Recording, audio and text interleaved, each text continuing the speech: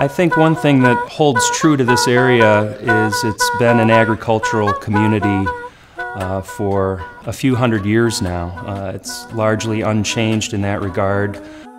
One of my favorite things about this industry, though, is the people in it. All of the wineries have really created a unique community of great people. It's amazing how much we help each other out.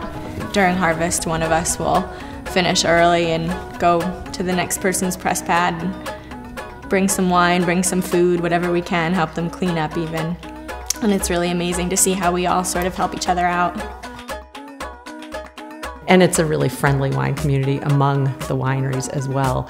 As much as we're competitors, we're also all good friends, and we all hope for the best for everyone. And when anyone has success, we view it as success for the region and all of us. We've seen a lot of expansion. With that is we're bringing in new winemakers and from Europe, and they're bringing ideas with them. And it's really sort of a very vibrant winemaking community. And I think the wines really are being elevated with all these different perspectives coming in.